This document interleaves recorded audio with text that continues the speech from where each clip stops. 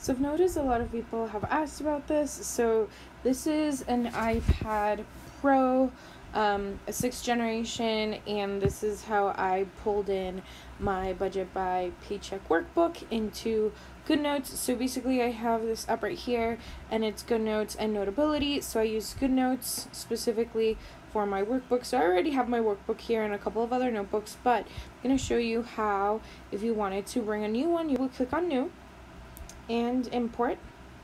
Then it would take you here. So in my drive I have my budget by Paycheck Workbook.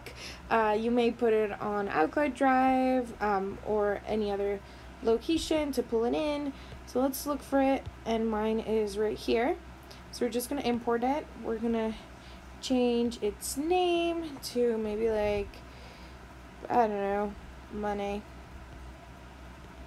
Yeah, let's put it like that. Done. And then we are gonna go into it. It's downloading right now, so it may take a little bit.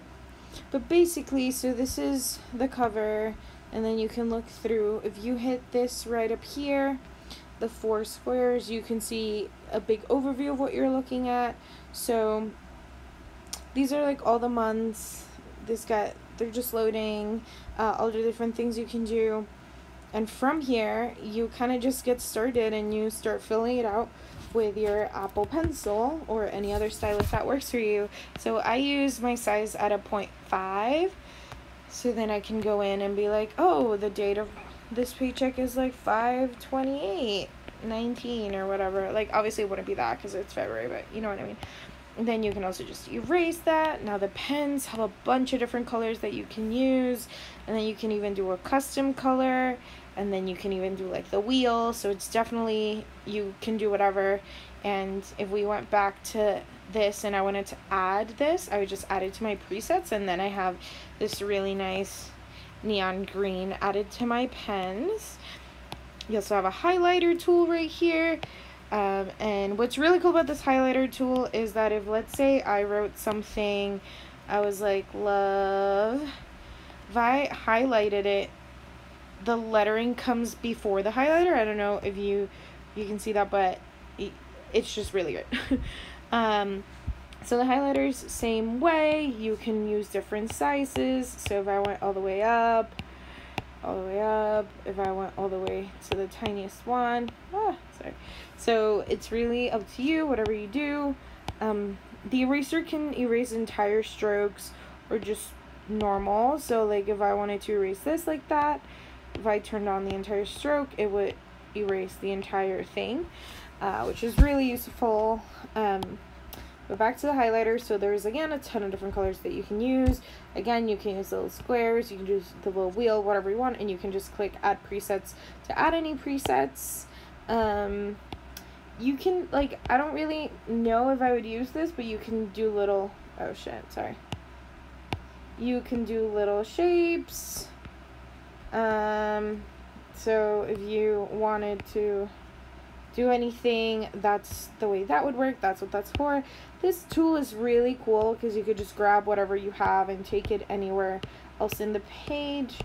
And whenever you are erasing, it just erases whatever you wrote in front of it. Then I think something that's really cool when you're looking at, so let's say if we wanted to do a calendar for January, and you're really into like decorating and everything, you can click right here into pictures, and you can pull in any picture. Let's say you went on a trip and you really wanted to put that picture in like wherever it would go, then you could put it right there, and you could just like zoom in. So you can zoom in and see your pretty face, and you can make a note and be like, Mexico, and keep that in there. And yeah, so that's that. To take your picture out, you just want to grab it and delete, and then you're good. So this is kind of like what a mock version would be. Let us go back out and erase this because I'm not really going to use it. I'm going to move it to my trash, and it's gone. And now let's look at mine. So the way I use mine, one of the favorite things that I really enjoy is the fact that, like, if I have only 3 paychecks, I can just erase the extra page. So let's say if I wanted to add another paycheck, I would just hit right here. I would be at add page after, and it's gonna ask me if I want like all these different pages or if I just want the same template, and I'm just gonna hit the same template. And now I have added an additional paycheck in June. Now if I wanted to go back and delete this, then I would go right here and I would move this page to my trash, and then that page is gone. For me, that is super useful when it comes to my spending. So this is my cash envelope spending. So if I literally bought one more thing this month, then I would have to add another page. And again, the way that I would do that is by clicking here and adding a page after. It's gonna ask me, and I could just hit that same page, and now I have a new page right after that. I can just, let's say that I just wanted to copy all of this that is up here, I would hit copy, and then right here I would just paste, and now I just have again a second page with exactly the same stuff. So that's just been really great. I can also move stuff around. So for example, if you have purchased this, then you know that there are some additional things that she has on her website, like this tracker, I haven't used any of these things, but these are all available in her website. And in this digital planner, you're just able to put them in there and work them all in there. You're also able to move one page here and around. So what I did is that every time I go on a trip, I will just add the page. Oh god, okay, I will just add the page right after the calendar, then the budget, then a spending tracker for that, and then it's all the different things. Cool. So yeah, other than that, it works the same. You know, you're just kind of getting ready for it and filling it out as it happens. I actually I'm working on closing out my June. I'm really excited that I got to pay a lot of debt off this year. This month. It was really great. And yeah, let me see what else.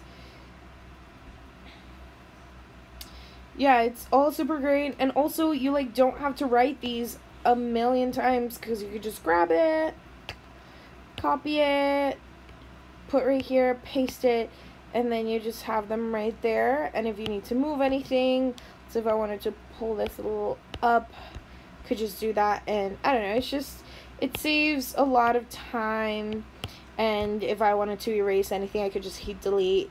And I don't know, I really enjoy this. So let me know if you guys have any questions. Actually, you know what I will walk you guys where I got my my stuff. So when I got my iPhone, I went into the refurbished. So right now the 6th generation works with the Apple Pencil. So let's say you wanted to get this 6th generation, $369 right here. I think I got something very similar to this.